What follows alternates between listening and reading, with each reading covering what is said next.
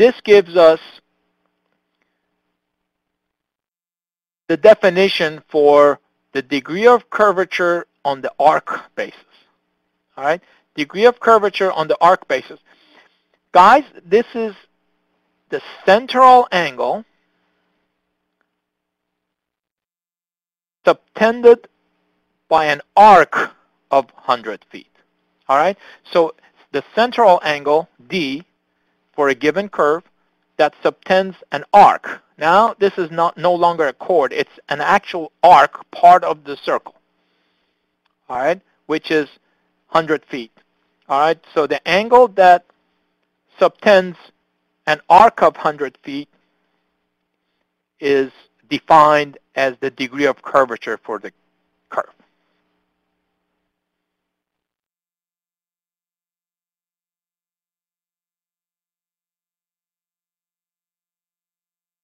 Matthew,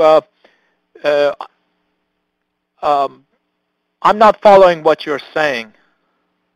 Okay, here on page 18, it just gives you the relationship between the degree of curvature and the radius for a given curve.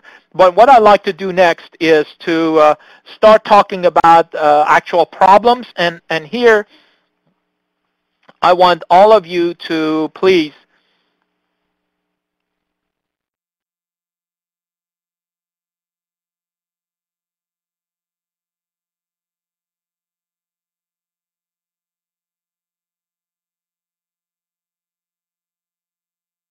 on this slide, we talk about an actual problem. So I want everybody to participate in this and solve this along with me.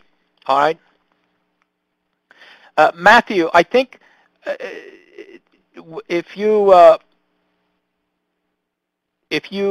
go through some of the example problems that we do, I think what you're asking will become clear to you. The 100 foot has nothing to do with the long chord. All right. The word chord that I used has nothing to do with the long chord. It's simply a chord on the curve that's happens to be 100 feet. All right. Let's look at this problem, and I need for everybody to participate. This and the other problems that I'm using in this presentation are very typical kinds of problems that you're going to see in the morning exam. All right. The bearings of two tangents connected by a horizontal circle are north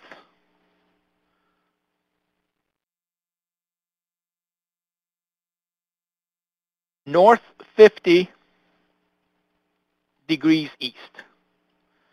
All right. Now, what does that mean? Does everybody remember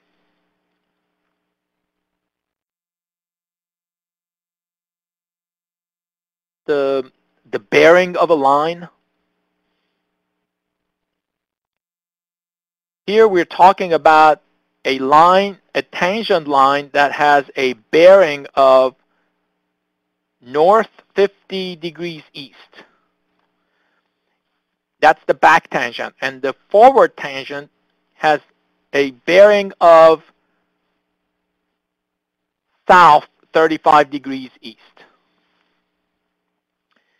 The tangent intersects at station 37 plus 00, and the curve has a radius of 800 feet. Guys, the concept of bearing is very, very important, and what I'm going to do is go through this problem, use this problem to demonstrate to you what bearing means. Certainly, you need to know what that means for a problem, for this problem, and then there have been questions dealing with bearings of lines just on their own, not necessarily related to a curve. So you need to know what that means and how to create it. But here we've combined the concept of bearing and horizontal circles. All right. So in this case, the curve radius is 800 feet. The curve radius is 800 feet. So also make a note of that. By the way, I have to tell you, in these horizontal curve problems, the surveyor, when she designs a circular curve, more than likely, usually the design parameter is either the radius or the degree of curvature, d. So the surveyor designs a curve based on what she decides the radius should be or the degree of curvature, and all these other parameters that we've talked about, they are calculated based on the assumed radius or the assumed degree of curvature. All right. Now let's get back to this problem. Guys, the concept of bearing, and I need for everybody to please pay attention. What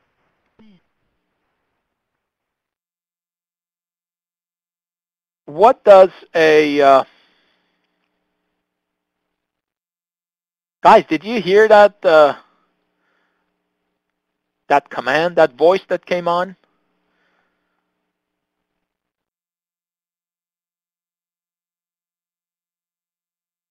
No, okay, that's fine. That's fine. Then there's no problem. I did. Somebody said something to me, said a wrong command, and I guess that was just directed to me. So, all right. So we have the concept of bearing. This is what I need for you to do. What does a line that has a bearing of north 50 degrees east look like? I want you to go exactly through these steps that I'm going to outline next. All right? Look at the bottom left of the slide. The first thing that you do, you draw these directions, north, south, east, west. All right? Just identify that coordinate system. Then look at the bearing. In this case, it says north 50 degrees east. N stands for north. So here's what you do. Due north, you go exactly 50 degrees, in this case, towards east. Why towards east? Because it says north 50 degrees east. So the second letter tells you which direction to rotate. So there it is. So the bearing angle is 50 degrees, and it goes from north to east. And then once you do that, then create the line. Does everybody follow? All right? So this is basically the line with the bearing of north 50 degrees east. These bearing angles are always between 0 and 90. In other words, they will always be in the same quadrant. All right? Now, tell me something, guys. Let's see if you can help me create the second line. The second line, or the forward tangent, has a bearing of, look at top right, south 35 degrees east. So this is what we do. Let's go to the next slide. Now, create the coordinates here, north, south, east, west. At the end of the back tangent, which would be the beginning of the forward tangent. And then what do we do there? Well, take a look at the bearing angle, south 35 degrees east. Absolutely, you got it. You start from, the first letter is south. So south, you travel 35 degrees towards, in this case, east. So the second tangent has this orientation right here, as you can see. All right? That's all you need to know about bearings of different lines. Please learn this if you don't know how to do it. It's very easy, but something like this will be on the test, the concept of bearing.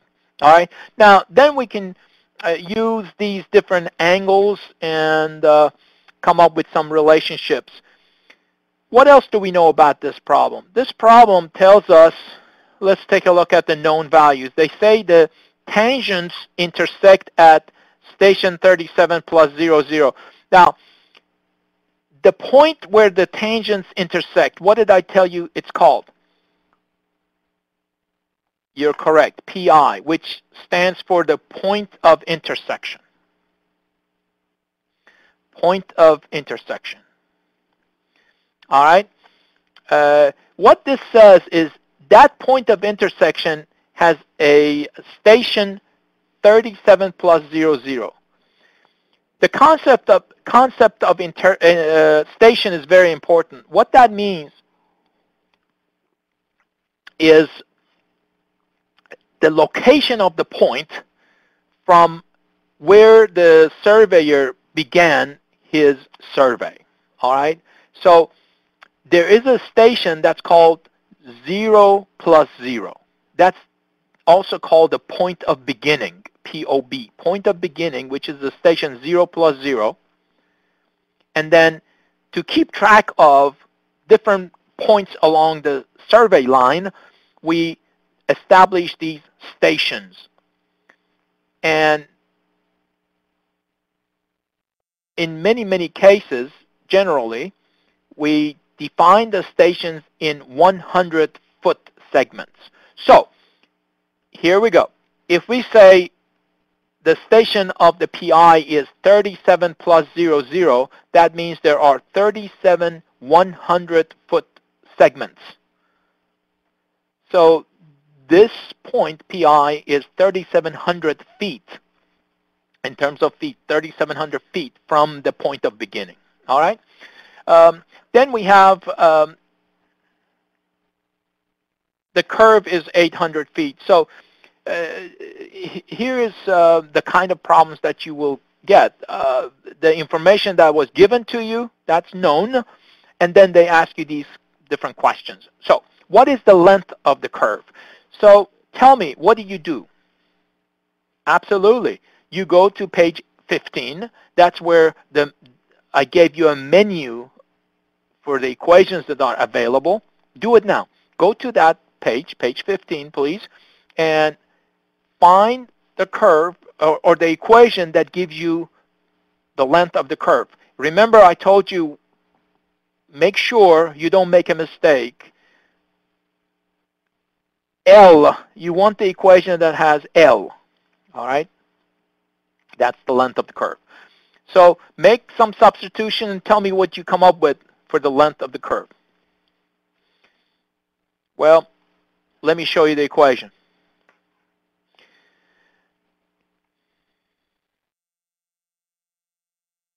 The equation is this here. I'm looking at slide 25. All right? So on slide 25, you take a look at it. The equation that you picked should be L is equal to 100I over D. All right? Now, I is the intersection angle, and what's D? D is the degree of curvature. Were we given those? Were we given the value of I or D? No. But we were given enough information to calculate those values. I'm going back to page 24, and please, I want everybody to pay attention. Since the radius was given, then I can use that relationship here to come up with the degree of curvature. I need the degree of curvature because it shows up in the equation for the length of the curve. All right? Now, if you do this correctly, D comes out to be 7.162 degrees. That's the degree of curvature. Now, a common question here is, how come I'm using the equation? How come I'm using the equation for the degree of curvature on the arc basis? Well, unless they specify to use the chord basis, always use the arc basis. All right? So we calculate the degree of curvature. And one other thing we need to know is the intersection angle. And the intersection angle here, you can simply